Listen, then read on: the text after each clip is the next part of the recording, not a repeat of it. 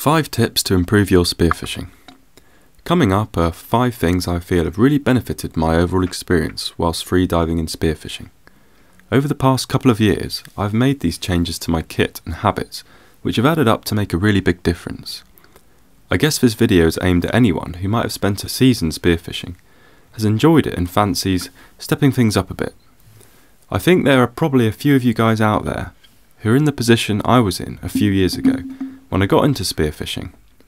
I'd splashed around in shallow waters and taken a few fish, but I needed a few thoughts for improving my spearfishing for the future. Okay, here's my first suggestion. 1. Get a dive computer. The dive computer I own is the Cressy Drake. It tells me the depth, dive time, number of dives, as well as loads of other stuff like water temperature. But perhaps the most useful part of the watch for me is that it automatically gives me the surface time. This gave me massive confidence to be sure I'd had long enough to recover after a dive. If I dive for 1 minute, I want to know I've had 2 minutes to rest.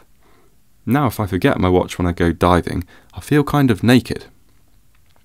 2. Get some carbon fins. Okay, I know they're quite expensive, but it was definitely the biggest change for me last year. These fins are so much more efficient than the plastics. The first time I put on some carbons, I literally doubled the depth I was achieving with plastics. In fact, I'm actually quite glad I lost my old plastic fins, which prompted me to upgrade. There's loads of info about the fins online, so I won't go into any details, but I can't emphasise the benefits enough. 3. Get a reel for your spear gun. A reel is basically the same kind of device you have on a fishing rod. You can let out line if your spear gets stuck under a rock or tangled in the kelp. If your spear gets snagged up and you have a reel, you aren't going to lose your gun or get into a dangerous situation. This footage shows a situation where I was grateful to have a reel. I shot this bass at 17 metres, which took off and lodged the spear under a crevice in the reef. I just let out the reel a bit till I could get to the surface and then played the fish in. No dramas, no lost gear. Line fishing, managed to get on the boat and haul him in. 4. Get a weight vest. For a couple of years I just used a typical elastic weight belt. As I was diving in a 7mm suit, that was about 9 kilos of lead around my waist. The weight vest enables you to transfer some weight from your belt and distribute it more evenly across your body. I find this not only more comfortable when I'm diving, but you also feel much more balanced in the water. 5.